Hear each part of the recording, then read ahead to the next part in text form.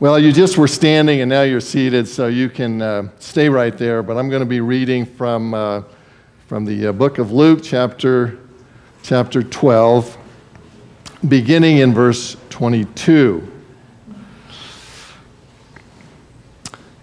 And Jesus said to his disciples, "Therefore I tell you, do not be anxious about your life, what you will eat, nor about your body, what you will put on. For life is more than food, and the body more than clothing." And we'll stop there this morning. Let's bow in a word of prayer. Thank you, Father, for bringing us together one more time. We pray for all of those who are absent today, those who are traveling. Would you please keep them safe on the roads and in whatever they are doing. We pray for those, Lord, we have some these days who are getting old enough that the limitations of age prevent them from being here, though they would like to. And we pray for them. Pray that, Lord, we will be faithful to pray for them, to minister to them as we can. We pray for those who have been and are still ill, perhaps in the hospital, perhaps not, and we ask that you will raise them up. Some who are suffering, and yet they are here, and we pray for them. Lord, you know the various issues that are going on, and so I just lift them up. Pray that as we know about them, as we hear about them, that we be faithful to lift them up. More than anything, Father, we always pray that the eyes of our spirit will be opened and enlightened. As much as and as important it is to have physical health, far more important to have spiritual health. And so we pray for that. As Paul prayed for the Ephesians, Father, that they would know the power of the Holy Spirit in their life, that they would have Jesus in their hearts, that they would experience the love of God in a very, very special way, and we pray for that. Lord, as we look into this word today, it will challenge us, I pray, and pray that it will help us to have your perspective on things as always, and then that we would become doers of the word and not hearers only. That's our prayer for the sake of our Lord and Savior, Jesus Christ. Amen.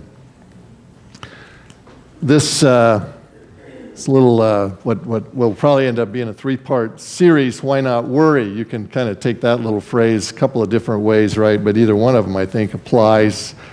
Why not worry? Verses 22 through 34 in this chapter, Jesus is going to deal with that subject. He could have very well been speaking to a 21st century American audience, I think. I suspect that there are a few people who have been more stressed out in the history of the world than we are. It's just kind of our bent. We ooze anxiety. Some of us, the more, stressed out of us, even organize it. I read this cartoon by Charlie Brown. You all remember Charlie. Lucy came up to Charlie Brown one day and said, "Charlie, are you worried about the world blowing up?" Charlie Brown said, "Well, that all depends on what day is it? What day is it?" She said, "It's Tuesday." He said, "Well, Tuesday I worry about personal problems." He said, "Thursday is my day to worry about the world blowing up." So he had a very well-organized, well-categorized, and I hope you have your worries somewhat the same way. We're kind of, if we don't have something to worry about, we find something, right? Like the guy went to the psychiatrist and said, "Doc, I just have this anxiety all the time." Doc says, "About what?" He said, "About everything." So Doc says, "Oh, I can cure you." He hypnotized him. He erased all of the worries and anxieties from his memory and sent him on his way. A week later, the guy was back. He said, "Doc, it's worse than ever." The psychiatrist said, what's the problem? I thought we erased all this." He said, "No, Doc, the problem now is I'm worried because I've forgotten what I'm supposed to be worrying about." That's a little bit the way we are, right? We know there's something nagging in the back of our mind so much of the time. We know anxiety kills, but just can't seem to get on top of it. Someone asked the late columnist Ann Landers one time, who received 10,000 letters a month in her heyday, asked her, "What's the subject that you most hear about, that people most write about?" She said, "Fear. People write to me about fear more than anything else. Their fear of loss, that they're going to lose their job or lose their spouse or lose their position somehow in their company, lose out on the things that they have been working so hard for, lose their health. Or they have fear that they will alienate a friend or upset a neighbor or not pass the test at school or not get through the grade or not get into the college that they desire. Whatever, people have great fears. Our world is filled with fearful, anxious people, and we are not immune.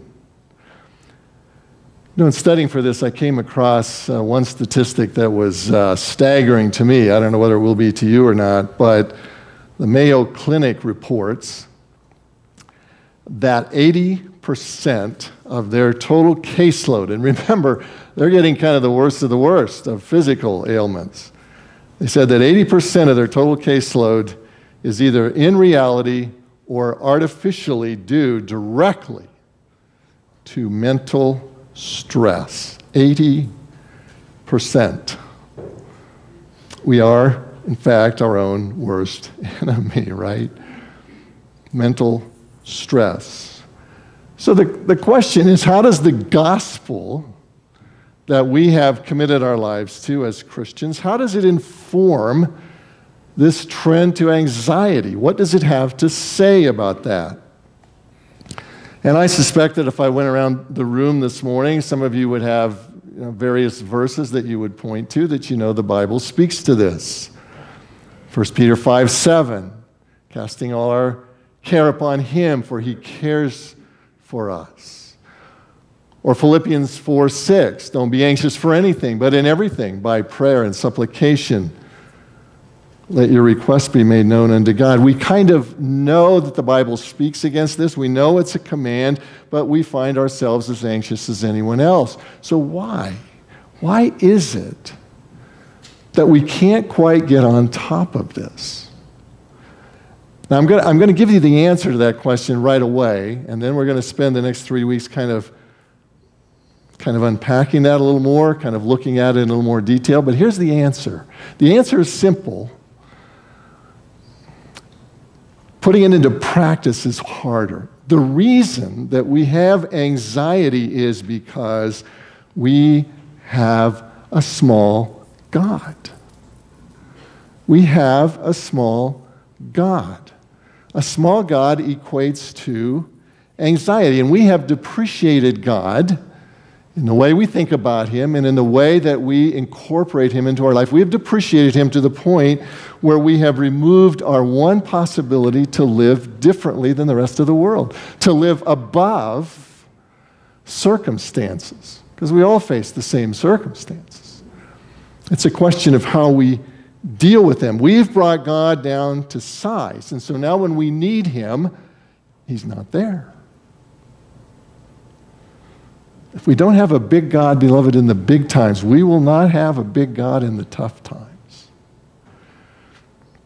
I'm so thankful. One of the great things, and I can think of a couple of the visits that I made this week where people going through tough times had such faith in God. They were more of an inspiration to me than the other way around. And I hope that will be true of us, but when it's not, there will be anxiety.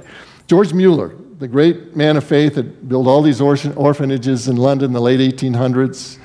We've all heard so much about him, how he used to just, by faith, pray food onto the table, literally sometimes. He said this one time. He said, the beginning of anxiety is the end of faith. The beginning of anxiety is the end of faith, and the beginning of true faith is the end of anxiety.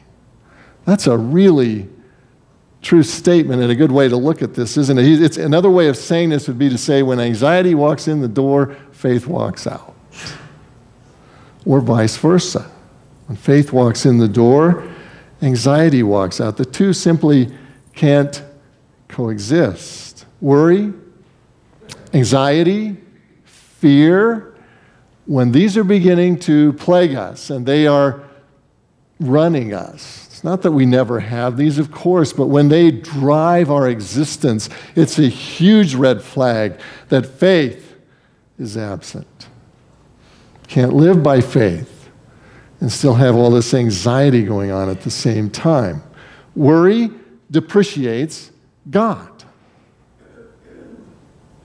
Worry cuts God down to size. Now, obviously, we can't actually take away from or add anything to God, right? We as his created beings have no ability to diminish him or to increase him. But what we can do, and what we do, is diminish God in our own life, right? We can do that. We can cut him down to size as far as we are concerned. We can render him ineffective in our life by unbelief, by lack of faith, by believing this problem is too big for him, by not believing that perhaps he's allowed this for some reason, by not putting our faith in God. Worry makes us big. It makes us the center of the universe. It makes our interests and agenda the big thing as opposed to God's. Worry makes us big and it makes God small. Worry inflates the wrong thing. Faith makes God big.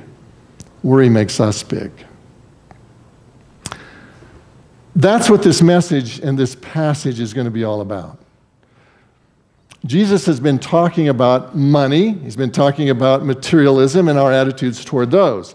And this section is kind of a continuation, really, of the same message that he's been preaching, only now he's changed the subject slightly. Rather than targeting the attitude that always wants, materialism, money, wealth, and so on, now he's targeting the attitude that always fears. It always thinks, oh, the sky is falling. My world is about to come apart. He's going to target that. And what he's saying is that worry should not be part of our existence as a believer in God. It's just inconsistent with who we are as a follower of Christ. Faith builds God up in our eyes. Worry diminishes him. So in this passage, the outline we're going to follow is to look at seven ways that worry diminishes God. 7 ways that we allow God to be diminished in our life by lack of faith and by too much attention to worry, by putting the attention on us instead of God. The sin, because it is a sin, of worry begins to occupy us. So we're going to take the first 2 today, but over the next week or 2, you might want to study through this passage, see if you can find the next 5. What are the ways in which we depreciate God that we can see in this passage that bring worry and fear and anxiety to the top in our life? And I hasten to add again, there will be times when we have these. They will come. The issue isn't will they come. The issue is how do we deal with them when they do come. First way that worry depreciates God, that it makes God small in our life, is worry destroys God's peace.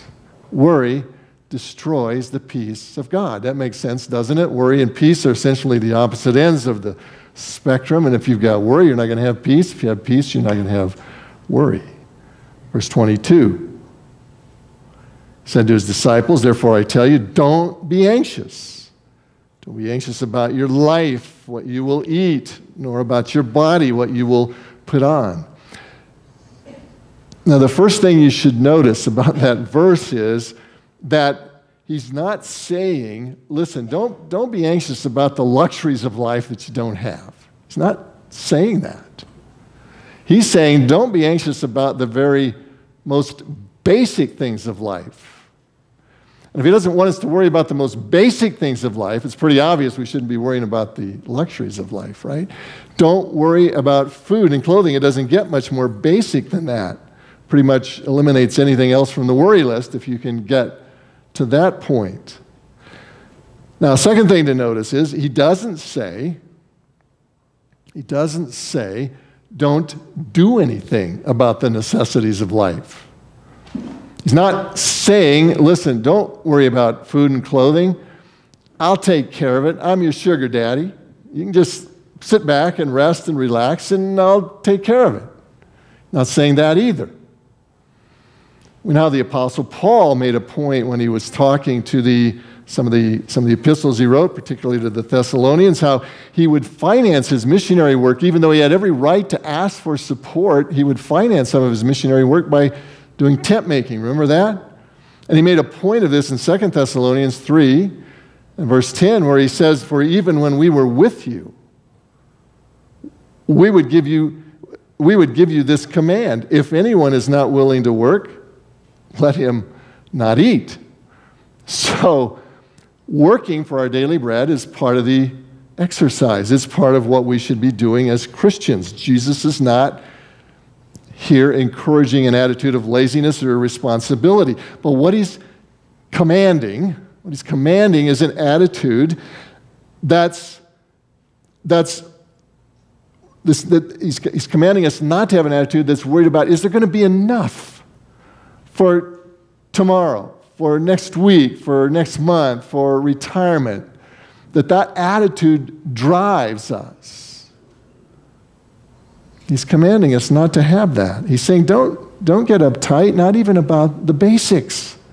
Go to work, do your job, do the best you can to supply, but you begin to think about and be interested in the things that interest me, and I'll take care of these other things. I'll make sure that you're covered. That's what he's saying in this passage. Now, remember in the previous sections, he's urged them, we should lay up some treasure in heaven. And he's realizing that as they do that, as they begin to give, maybe even more than they think they have to give, they're liable to get to the point where they're saying, wow, if I start to lay up treasure in heaven, I may not have enough for here and now. And Jesus is saying, no, don't go there. Don't worry about that. You go do what you can to meet the need. You give as I have asked you to do. Don't worry about that. Leave the worry to me. Kind of reminds me of that old, was it Greyhound commercial, I think? They said, leave the driving to us. That's what Jesus is saying here. Leave the worry to me. Even about the basics of life. I have ways you don't even know about. God has creativity, beloved, that's amazing. Verse 29 extends this thought. He says, and do not seek what you are to eat and what you are to drink, nor be worried. Don't go there. It's like a repetition of what he's just said in verse 22. In verse 30, he tells us what we are to seek. He says, instead, seek his kingdom. Seek his kingdom. So once again, we're back to this question. Well, is what Jesus, when he says, don't seek what you're to eat, but seek his kingdom, is he advising us against working for food? And of course, again, the answer is no, he's not doing that. He's using hyperbole. He's using exaggerated speech, right?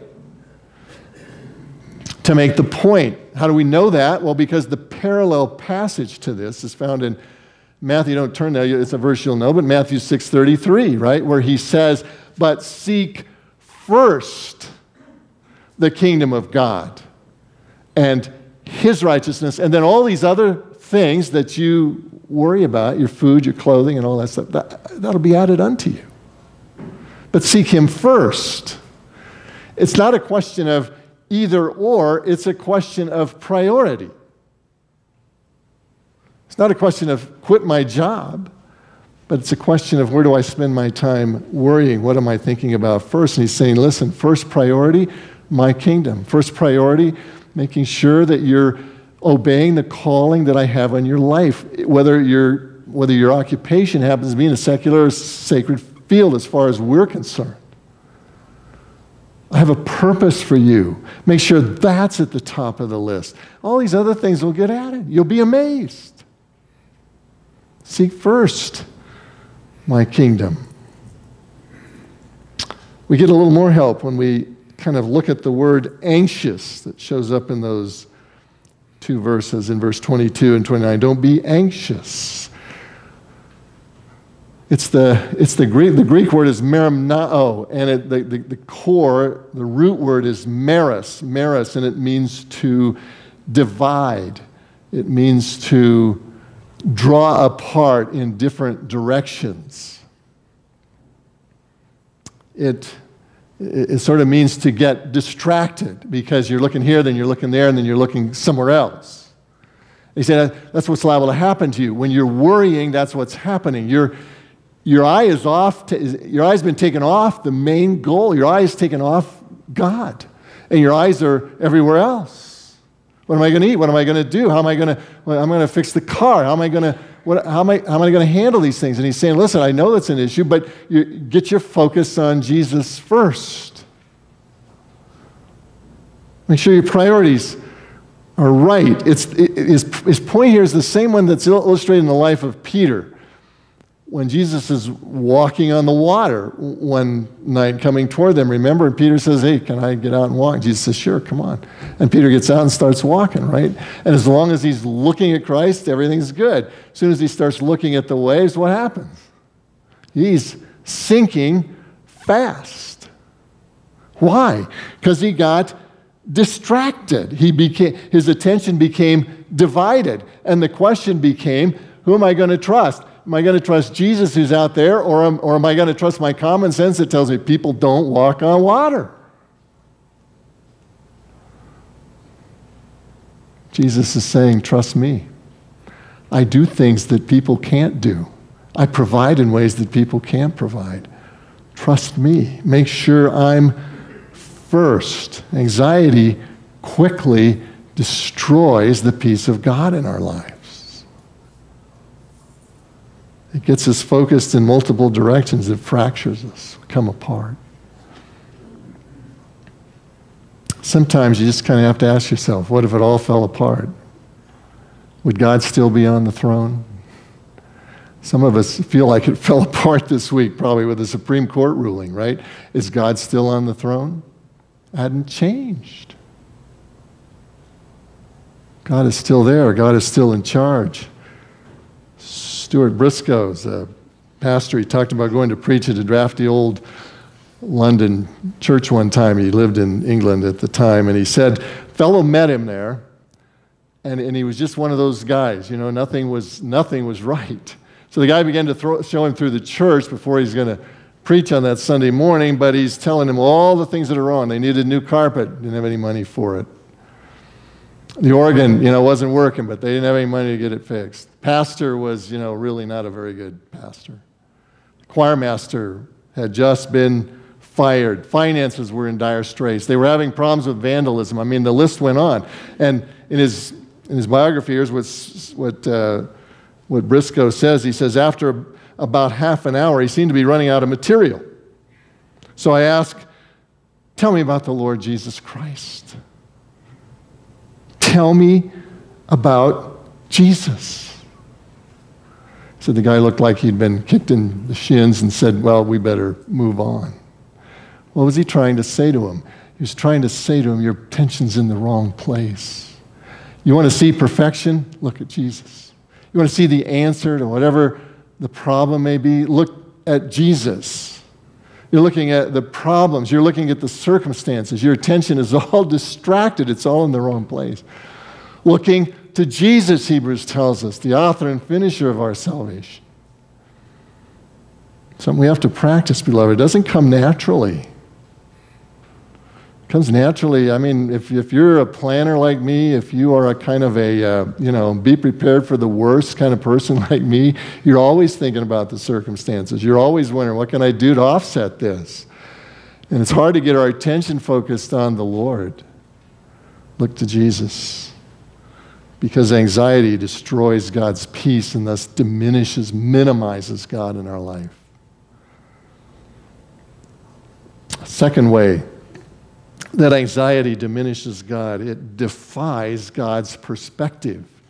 Verse 23, it defies God's perspective. Verse 23, for life is more than food, and the body is more than clothing.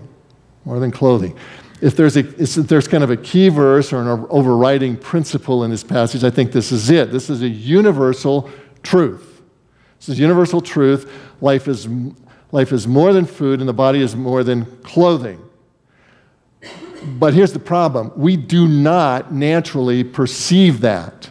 truth. Not at all. To us, life is food, meaning all the material things that it takes to keep life going. That's where our attention goes. That's what seems most important to me. We're born with a predisposition that survival physically is the most important thing there is. That's our predisposition. If we didn't do anything naturally, that's where we would go. And this verse is counter to that. This is God letting us in on something we wouldn't know otherwise, which is there is something more important than our physical existence. There's something more important than food. There's something more important than clothing. There's something more important than survival. And that takes a radical realignment to get our arms around it. Do you see that? I mean, in fact, not only does it take a radical realignment to get our arms around that, we wouldn't even know that if somebody higher than us, someone transcendent, the God we sang about in such beauty this morning, if he hadn't come and told us this, we wouldn't know this. It's a simple verse, but it's a truth we would have no way from our physical existence to figure out. And so God in his grace has come and informed us, guess what? Life is more than food and the body is more than clothing. That's God's giving us insight into reality. Reality to us is our physical existence, and God has to tell us, no, there's way more that you're not seeing. And I know you wouldn't know it if I didn't tell you. That's why I'm coming to tell you. So when you live as though survival is the highest good, and the body is clothing, and the life is food, and the body is clothing, then you are defying God's perspective. It's not all about me and about here and now. If it is, then I have every right to worry. Now, please note a couple things. Jesus does not say life is not food. Look at the verse again. He doesn't say life is not food. He doesn't deny nor diminish our physical existence. Eastern religion says of physical existence, ignore it. It's not real anyway. Got pain? Ignore it. It's not real. Your whole goal in life is to get beyond consciousness, really, because it's not real. It denies the physical existence. Jesus doesn't say that. He doesn't say life is not food. He says life is more than food. Yes, life is real. Food is real, but it's not all. Life is food, but that's not all that it is. In fact, that's not even the most important thing in life. In fact, it pales by comparison to your eternal existence and the reality that lies there. As important as it is to you right now, in the big scheme of things, takes a huge back seat. So Jesus is teaching us that what we can see with our senses is only a small part of what is real. And if we're going to get God's perspective on things, we have to live in light of the fact that there's more than just what we see, touch, feel, taste, and smell. We have to live beyond that reality. We have to look to eternal realities. We get anxious about food and about the clothing as though they were the most important things in our existence. We are in denial of God's perspective. And whenever we're in denial of God's perspective, we're living in unreality. And you remember what it is when you live in unreality. What are you? Insane, right? That's how we live. Out of touch. Now, why is life more than food? And here's the answer to that question. It's because death is not the end. Life is more than food because death is not the end. If death was the end, life would be food. Life would be survival. Life would be clothing and medical attention and anything else you can do to keep it going. And while all those are important, they're not the most important. When I worry about food and clothing, I shortchange my existence. And I won't necessarily see the impact now, although in some ways I will. But 100 years from now, I will know the impact very, very, very personally, right? I will have shortchanged my existence if I live as though life is only food. I'll be like, if you were here last week, you remember we talked about the rich man in verses 16 through 20, and I'll be just like him. The guy that you remember was laying up, he had all this stuff that he'd been laying up for 60 years, and now he's going to retire, and he has more than he knows what to do with, so he's building new barns so he can lay it all up. And God looks at him and he says, "You fool."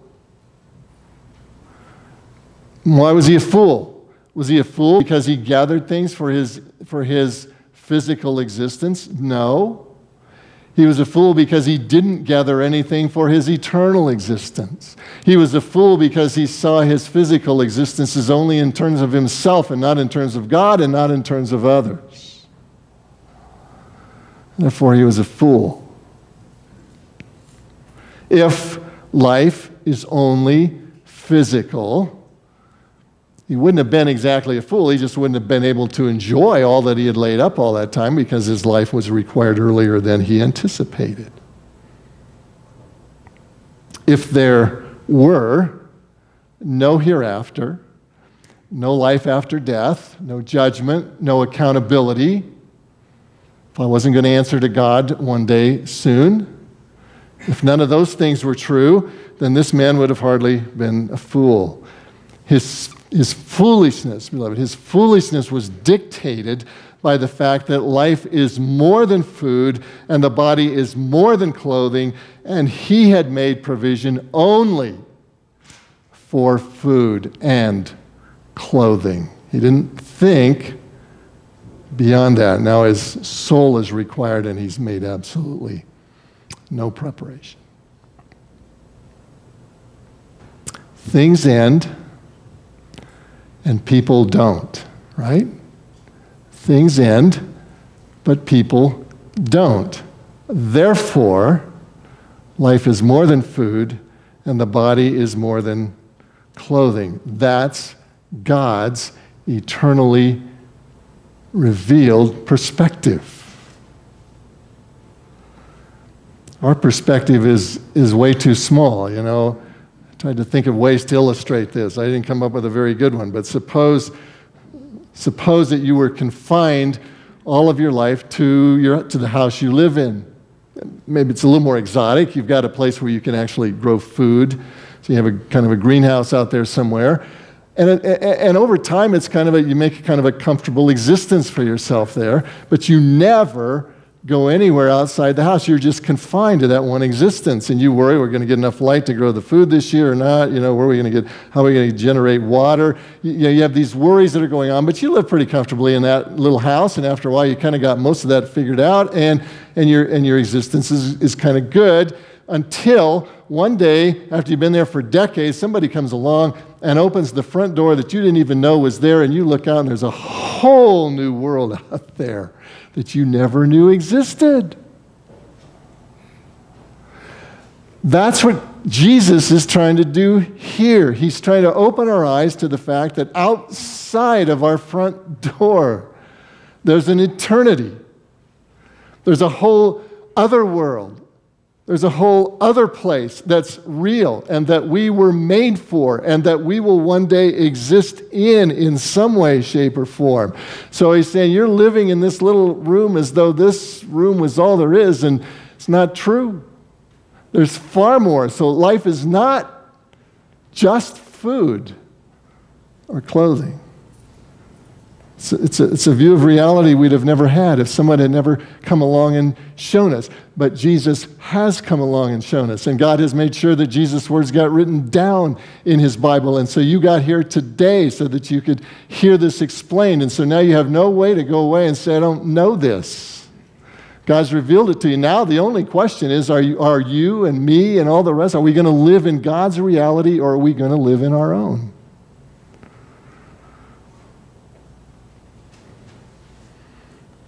Arthur Rubinstein, the great Polish pianist. He must have been a character from the little bit I've read about him, but he came to the U.S., became a U.S. citizen in 1946. The war, obviously, had an impact on that. But he got frustrated with the bureaucracy here, just like he did where he came from, and he arrived late to a lunch with the writer named Clifton Fadiman one day, and Fadiman recorded this. He said Rubinstein got there, he entered late, he ordered his meal, and then he apologized. And Fadiman quotes him this way. He said, "Sorry to be so late. For 2 hours I have been at my lawyer's making a testament, a will." He said, "What a nuisance. One figures, one schemes, one arranges, and in the end, what? It is practically impossible to leave anything for yourself." What? Practically impossible to leave anything for yourself. That was a man who was suffering because he was living in defiance of God's perspective of reality, right? You can't leave anything for yourself. That's the whole point. But you will go on. You will continue. Your existence will not end. Death is not the end. How much better if he could have only seen it's not about trying to save it for here, it's about sending it on ahead and laying up treasure in heaven as the Lord had instructed us before. Now, you always run into the question, well, how do we send it on ahead? How do we send it on ahead? And there are obviously multiple ways to do that. Our giving of money is a way to send it on ahead if it's done with the right attitude. If it's done grudgingly, you might as well keep it. But if it's done with an eye toward loving God and seeing His work done and so on, or helping others, it's a way to send it on ahead and turn it into something that's eternal. How does that happen? I don't know. God only knows, but He tells us that's true. That's not the only way. I love the example that David Platt gave. Some of you have read Radical.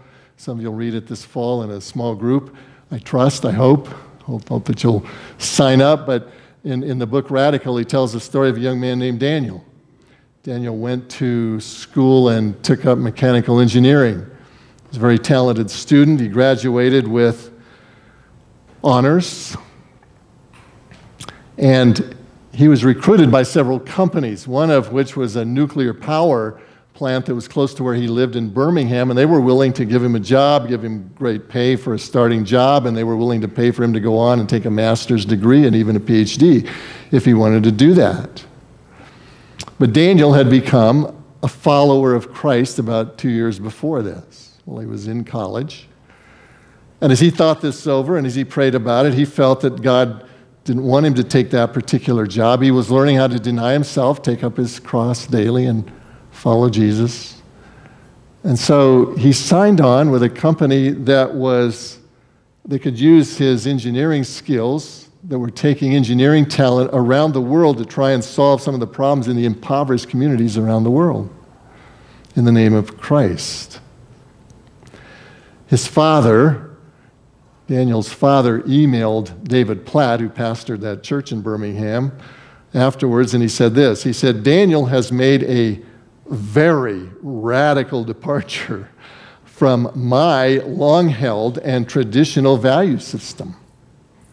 I have raised my children with solid Christian values and naturally have expected them to grab the brass ring of opportunity and settle into a productive family life." He had it all figured out where his kids should go. And there would have been nothing wrong with that. But the Lord apparently had other plans for Daniel, and Daniel was trying to follow Christ. The dad went on then to explain how much he felt he had learned from his son as he watched his son go through this process, and how proud he now was of him that he was taking the talents and the skills that he had learned in school and taking the gospel to other places and to other people that would have been unknown to him and where the gospel would not have been known if he hadn't done this. You see, Daniel was now living in God's reality that life is more than food and the body is more than clothing. Platt, in the book, goes on and tells about seeing Daniel later on, finding out getting a report from him of all the unprecedented opportunity that God was giving him in America, in Africa, and in Asia to pursue, quote, a much greater dream than he'd ever had before. You know what happened? Daniel had opened the front door. He found out that in God's reality, there's a lot of adventure. There's a lot to be done. There's a lot to be gained. There's a lot to be enjoyed. There's a lot of heartache, and there's a lot of problems out there to be addressed. And God was giving him the privilege to be part of that. So instead of living within his own limited human perspective, he's living in God's reality. He's trusting God. Because if life is only food and the body is only clothing, he's wasting his time, right? He might as well be saving his money and spending it for his own pleasure. But if what God tells us is true, if God's reality is the real reality, then he's wasting nothing. Let me ask the question to us this morning. Have you been outside lately? You've been outside the limits of your own human perspective. What's this going to? This is going to mean something different for each one of us. I can't tell you what it means for you. I'm working hard enough to try and figure out what it means for me to live in God's reality instead of my own. God has to keep, I keep getting out the front door a little ways and then coming back, and God has to kick me out again, but I'm working at it. I think my heart's in the right direction. I hope yours is. What does it look like to live in God's reality? What does it mean for you? What does it mean for me? That's what we need to be asking. Defying God's reality will bring anxiety, that I know. Living in God's reality will bring peace of heart and mind. It's the only way to live, really. If you think about it, the greatest example of this is who? Jesus Christ, right? If Jesus had lived as though life is food and the body is clothing, he never would have gone to the cross, right? He never would have given up his life. In fact, he would have done everything he could to save his life. He would have been demonstrating that life and survival is the highest good, and that physical life is our most precious possession. That's what he would have done if that was true. The very fact that he went to the cross was demonstrating that life is more than food. He was demonstrating that he was willing to go because he could there pay the penalty for the price of all of our sin, to bring an end to the guilt, to even the power of sin in our life, to the anxiety that so takes us over, and give us eternal life in Christ. Do you have that? I mean, do you know that you have that? You accepted the gift. If you were to go to New Orleans today, to the Superdome, there's a statue outside. The name of the statue is Rebirth. Rebirth. And what you would see there is a statue of a football player named Steve Gleason. And what he's doing in the statue is he's blocking a punt. The background to that is, of course, that he played football as a linebacker for the New Orleans Saints. Hurricane Katrina blew through town and destroyed everything in the downtown area of New Orleans, and so they were without a place to play football for at least a year. 21 months after this all happened, they had their first game back finally in the New Orleans Superdome in 2006. And in that game, early in the season, in the first quarter, Steve Gleason broke through the line. He blocked a punt that was covered in the end zone for a touchdown, and it was the first score the New Orleans Saints made that year, and it started them on the way to the best season they'd ever had in their history up until that time. He became part of New Orleans Saint lore because of that blocked punt. He retired in 2008, just prior to New Orleans winning the Super Bowl in 2009, but they did vote him a ring at the end of the day, primarily because in 2011, he was diagnosed with ALS, Lou Gehrig's disease. He's been on TV a few times in New Orleans games. Some of you may have seen him I happened to see a game one night where he was interviewed by Peter King, the writer. King boldly asked the obvious question. Said to Gleason, who was showing some of the effects, but he wasn't totally disabled at that time. He said, have you thought to yourself, how long do I have to live? You thought to yourself, how long do you have to live? Here's how Gleason answered. He said, yeah. He said, which is really a good thing to think as a human. And King responded, why? Here's what Gleason said. Listen to this. He said, because we all have a timeline, Peter. Most of us don't live like we have a timeline, but we all have a timeline. We all have a timeline. None of us know how long the timeline is, but we all have one. See, there's an end out there somewhere. Maybe soon, it may be long, we don't know. But what we do know is, given that, wouldn't it be wise to live as though there's a timeline? Because life is not just food, and the body is not just clothing. Let's pray. Father, we thank you for this reminder. We'll have a timeline. We don't know how long ours is, just know that there is one. We won't be the first one to get out alive. But Lord, the important thing, I guess, is that beyond that timeline, there's more. The timeline only relates to our physical existence in the here and now. We don't stop existing at that point. There's more. And the clear teaching of your word, all the revelation you've given us, all the comments that Jesus ever made, leads us to know that what we do now has consequences in who and what we are later. So we want to be wise. We don't want to live in defiance of your perspective, but rather in line with your perspective. And Lord, that'll ease a lot of the anxiety in our life when we come to the realization that, hey, whatever happens now, something much more important coming later. Help us to keep that in mind. Help us to live in light of that. Help us to line up with your reality and not just ours. Pray that for the name and for the sake of our Lord Jesus Christ. Amen.